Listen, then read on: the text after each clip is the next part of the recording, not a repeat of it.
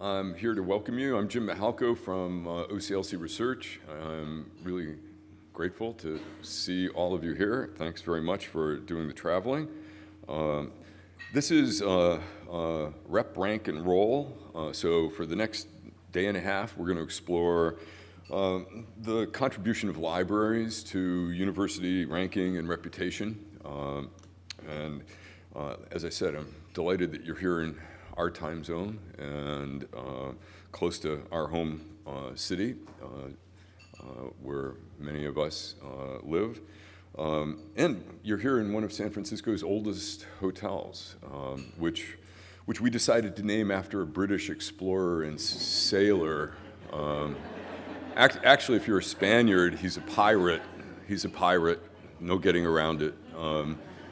And he didn't discover anything. He just got lost here. About 16 miles north of the city, after he failed to catch up with the Spanish treasure ship he'd been chasing from all the way up the Pacific coast, and his ship was kind of a mess, he stopped, and just to fix things, and then he left. And we named a hotel after him, and a bay, I should say. Which you could drive right by without actually recognizing. So, a lot of times we wait until the end to thank people, and then we forget. So, just at the front end, I want to acknowledge Ricky Irway, who's going to be managing the ceremonies for the rest of the time. She's been the intellectual engine and force behind this. My colleague Jeanette back there, who's done all the logistics, and would all of my OCLC colleagues just raise their hands so folks know that you're here, and they're happy to talk, they're happy to visit, and they're happy to help. If you need that, just grab one of us.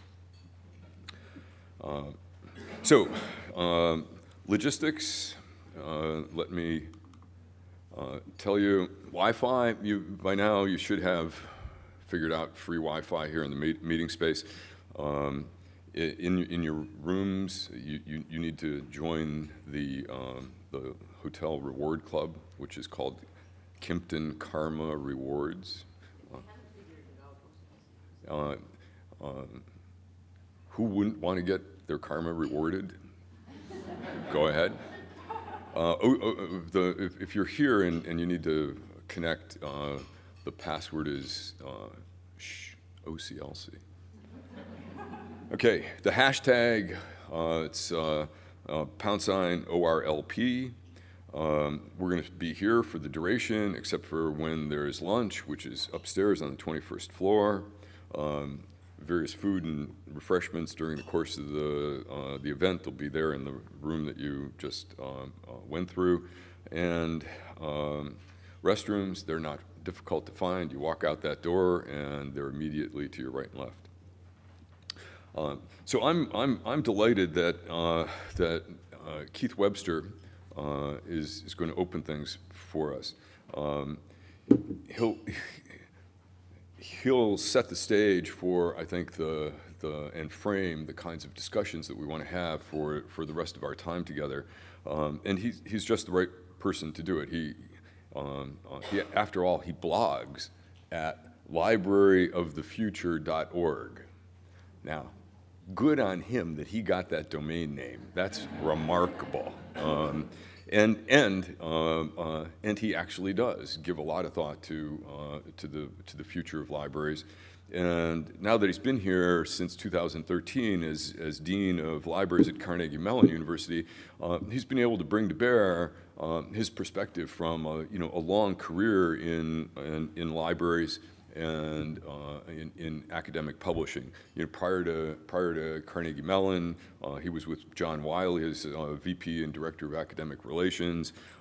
He's served in as the senior leader at a range of libraries, University of Queensland in Australia, Victoria in New Zealand, and even worked for the national government at the Treasury in London as head of information policy. Before that, SOAS in London. So Keith has, I think, an extraordinarily rich kind of perspective to bring to bear on the topic of university reputation, university ranking, and the role of libraries. And I'm delighted he's going to frame the conversation and set us up for the rest of our time together. Thanks, Keith.